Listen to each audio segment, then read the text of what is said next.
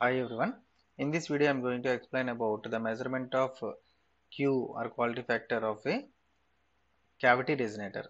So we know what is the cavity resonator. Cavity resonator is nothing but made up of a complete closed path. A normal waveguide we will consider and which is closed on either ends. Then the wave which enters into the resonator, cavity resonator that moves towards to and fro number of times so that it will be having number of reflections that creates resonance. So this is what we have seen in the case of cavity resonator. Now though there are different types of methods we are having for the measurement of this Q for the cavity resonator, what are the different methods we are having? So there are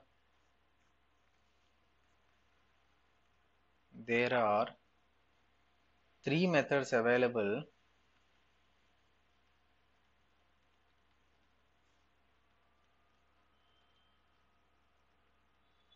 for the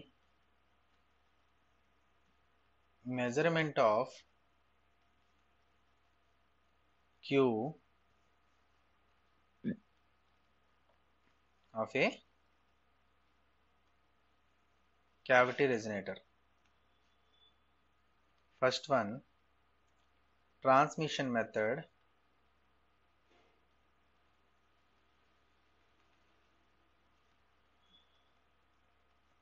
Transmission method. Second one, impedance method. Impedance method. And third one, transient decay or decrement method. Decrement method. Transient decay or decrement method. So these are the three methods available for the measurement of Q of any cavity resonator. So the earliest and most followed method is always the transmission method. Transmission method is the oldest and the best method to calculate this Q of a transmission Q of a resonant cavity resonator. Okay, now I will explain and we will completely study about this transmission method. So the transmission method is having a setup like this. Transmission method is having a been set up like this: a microwave source followed by attenuator followed by cavity resonator. Cavity resonator is the one which is we can call it as the device under test, for which we are going to calculate the Q quality factor. So the output of this one is again given to detector followed by power indicator. Okay, power indicator we can call it as either VSWR meter or power indicator. So in this method the cavity resonator acts as a device that transmits. Okay, it is a transmitter. It transmits the signal.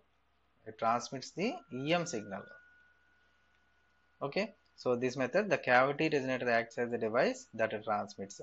The output signal is plotted here as a function of frequency which results a resonant curve. See here, this is the output of the cavity resonator. Cavity resonator, we know when the signal enters into the cavity resonator, it takes multiple paths and produces a resonance. That resonance is having a frequency FR. At particular resonant frequency, it will be having the maximum amplitude. Okay, we know the resonant frequency is nothing but the frequency where you are having the reactance is equal. That means the capacitive reactance is equal to inductive reactance, that where we are having the maximum amplitude, maximum gain. See here, the power output is maximum. Okay, and if you are going away and below, above and below this one, your amplitude goes down. Okay, now this point is nothing but 2 here, 2 delta is nothing but the bandwidth. Bandwidth is taken below this 3 dB. Okay, that's why under minus 3 dB it will be shown as bandwidth with the 2 dB. Okay, so from this step the signal frequency of the microwave source is varied. The signal frequency is going to be varied, keeping the signal level constant, and then the output power is measured. So the cavity resonator is tuned to this frequency, like whatever we have shown here. The cavity resonator is tuned to this frequency, and the signal level and the output power is again noted down to notice the difference. Okay, signal level and the output power, these two are noted down to notice the difference. So when the output is plotted, the resonance curve is obtained. When the output is plotted, the resonance curve is obtained. The resonance curve is obtained. Resonance curve is obtained, from which we can notice,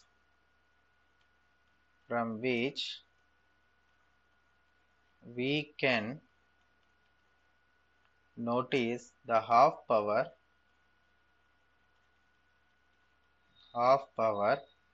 bandwidth,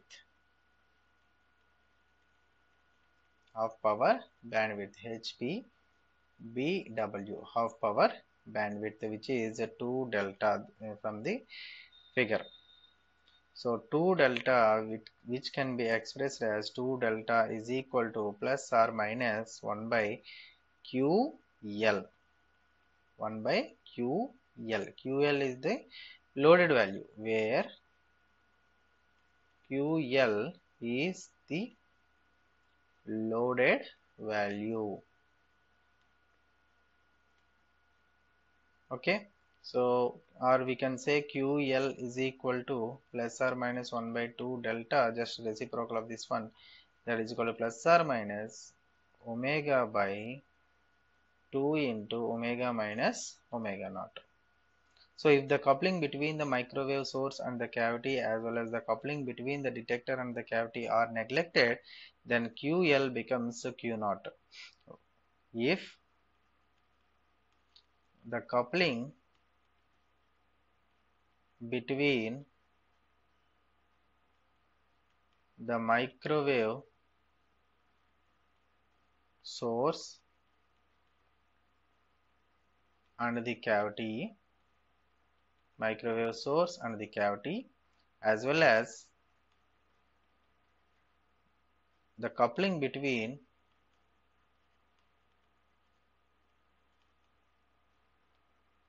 detector and the cavity,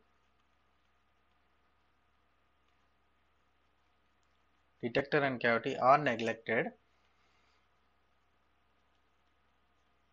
neglected, then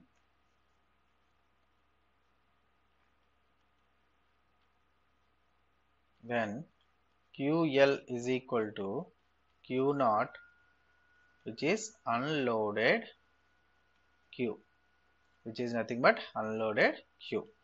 This is what the resonance. Okay, resonance is nothing but it is the situation where the reactances of the circuit are equal. Okay, reactances of this transmission line are equal. In general, what we say, if we are having any electronic circuit, there your electrical circuit, there you are having inductive and as well as capacitive reactances.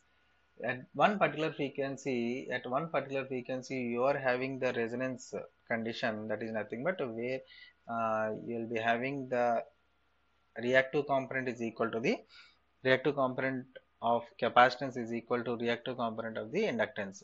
That is the situation where you are having this resonant condition. Okay, so here also the same situation occurs, so that's why the loaded QL is equal to unloaded Q naught. What is the drawback of this method? The main drawback of this system is that the accuracy is a bit poor in very high quality factor systems, very high Q systems, due to narrow band of operation. So the main drawback of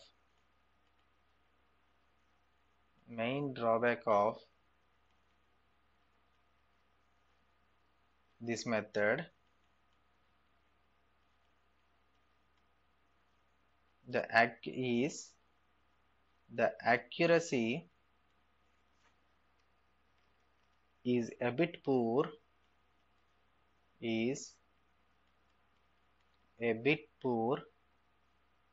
in very high Q systems due to narrow band of operation. Narrow band of operation. Okay. So this is the main drawback of this system, and this is the operation and method how to measure the quality factor of this transmission line. Thank you.